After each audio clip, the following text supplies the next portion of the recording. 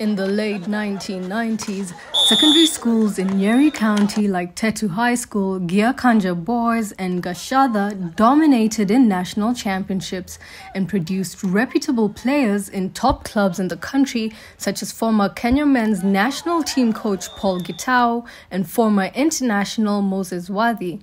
But over time, priorities changed and Nyeri lost their way. Kwa miaka mingi volleyball ilikuwa nachezewa Nyeri, ilikuwa naenda vizuri.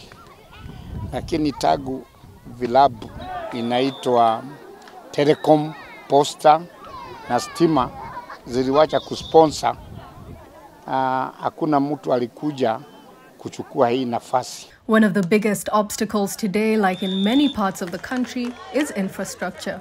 Kamukunji Stadium, which was the home of volleyball in the county and attracted thousands of volleyball lovers, is now a market. Hapa Nyeri viwanja zile tulikuwa nazo hapa awali zote nakaa kama zimekuwa occupied na vitu zingine ambazo vitu zinahusiana na mambo ya michezo.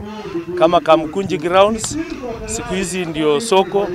There is light at the end of the tunnel and the game might be on the path to recovery.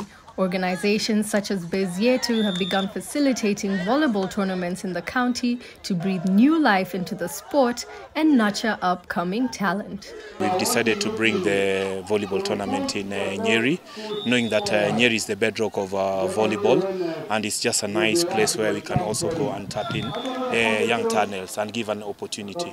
Nyeri Governor Mutahi Kahiga has also promised to give Kamukunji Stadium back to the players upon completion of Asian Quarter's bus terminus that will accommodate more than 1,000 traders.